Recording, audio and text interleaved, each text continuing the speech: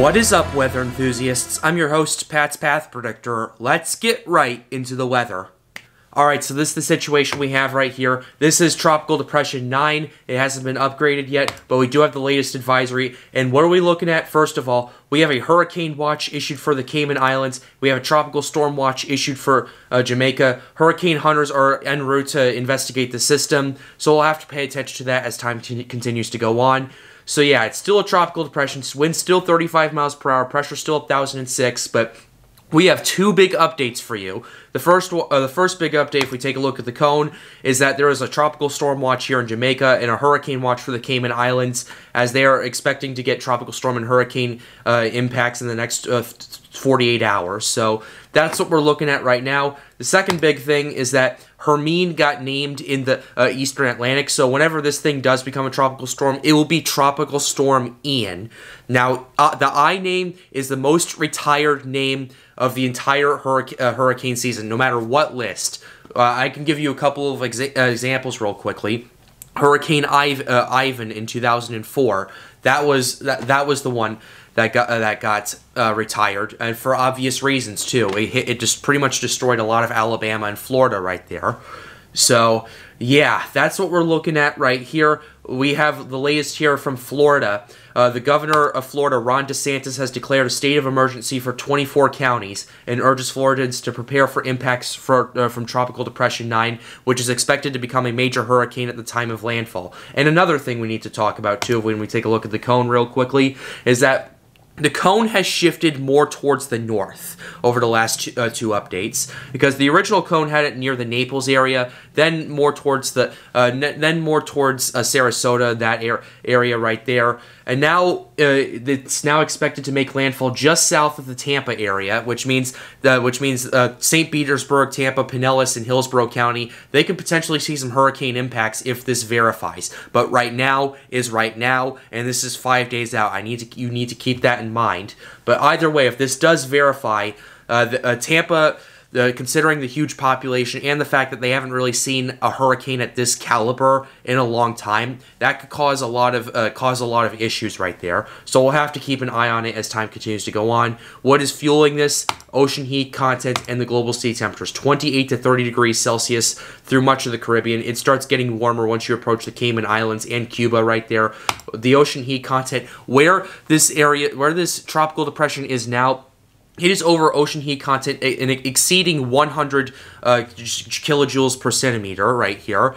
So yeah, that is rocket fuel, and if it uses it correctly and it uses it right, then basically this thing can rapidly intensify. But if we take a look at the satellite imagery, we do have the majority of convection over the western side of it. That is starting to change as we're seeing more convection slowly bleeding more towards the center of circulation and more eastward as time continues to go on. That's because the wind shear, as of right now, is continuing to move more and more towards the east of the system. I mean, it's not really moving, but the system is moving more towards the west, and environmental conditions are getting more conducive by the hour.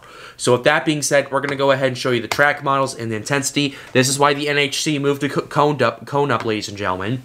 We have several models moving it more towards the south, towards a little bit of the south of Tampa area, but they have been shifting slowly more towards the north that I've been noticing.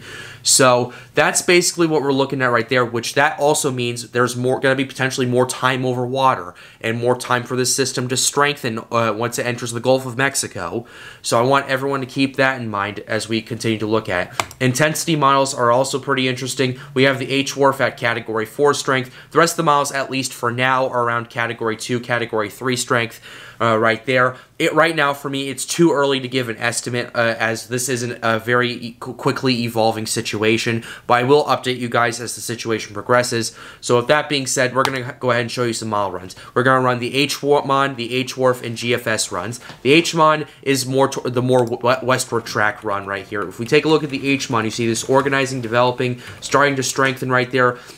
moving west of Grand Cayman right there, making landfall on the western tip of Cuba right there, and then it starts to really organize. Look at this. This gets down to a 930 millibar hurricane right there. That's that's an insanely low pressure, which means if we do this as well as the max winds at 850 or 148 knots, that's likely a mid-range Category 4 hurricane as it's entering the Gulf of Mexico. So this is something you can't really play around with right here, and especially as this is going to be impacting Florida in the next 5 days. And then this thing starts shifting more towards the east. So yeah, that's a model we're going to have to pay attention to. It has a westward bias to it, but I think as time continues to go on, it's going to start shifting slowly more towards the east as more certainty continues to come. Let's go ahead and run the GFS system right here for 9, which is soon to be Tropical Storm Ian. We're going to go ahead and go to the start right here. The GFS has this continuing to move, organizing, developing, strengthening, approaching the Cayman Islands, moving a little bit west to it, has it making landfall once again the western tip of Cuba, similar to where the HMON is, and then it continues to turn towards the east, and then we have it making landfall potentially after it's done stalling, and they have this thing weakening considerably at landfall.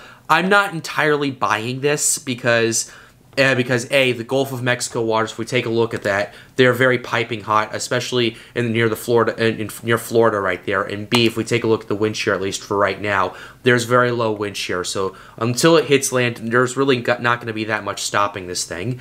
But yeah, I don't really buy the intensity at landfall from the GFS, so we'll have to continue to keep an eye on it. So yeah, this thing moves through the U.S., moves through New York, potentially into Canada, and that's the last we'll hear of that. And now we'll go ahead and show you the H-Wharf model right here. This is what we're looking at right here. That you see this thing organizing, developing, starting to strengthen, and then becomes a hurricane southwest of Jamaica. It moves west of the Cayman Islands, although they could potentially see some very strong tropical storm or hurricane force winds, and then moves to Cuba right here. And then it kind of organizes, strengthens a little bit more. The wind field starts getting a little bit larger. And we're looking at a potentially high-end Category 4 hurricane from the H-Wharf right there, and that's pretty much where we have at the end of these runs. So that's really going to close this video right here.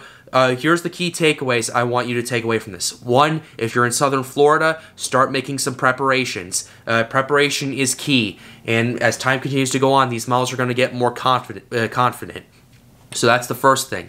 The second thing is that if you're in Florida, if you're in Cuba, if you're in the Cayman Islands, take this very seriously. Share this video if you can. And the last thing is that we're having our interview with Ethan WX tomorrow. Once again, please be sure you do not miss it. So with that being said, we're going to go ahead and wrap up this video. I hope you enjoyed it. Be sure to leave a like and subscribe to the channel if you are new. Helps me out, helps me make more videos like these. The goal of this channel is to get more people engaged with weather.